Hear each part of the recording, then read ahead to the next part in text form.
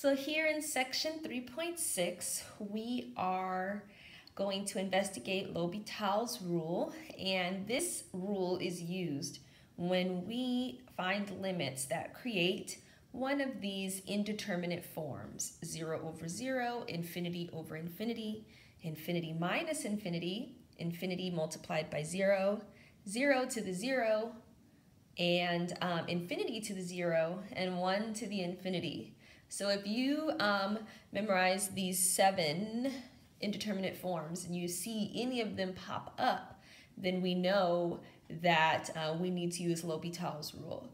Now for the AP/AB test, honestly the most common ones you'll see will probably be these 4.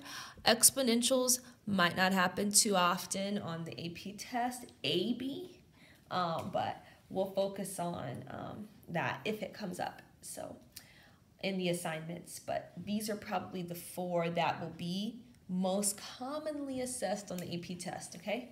So in this video, I am going to be showing the work the way you need to show it in order to receive full points on your AP exam.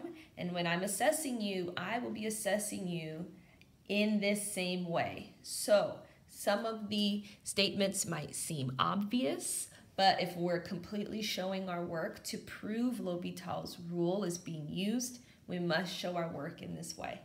Okay, so now let's try our first example in the next video.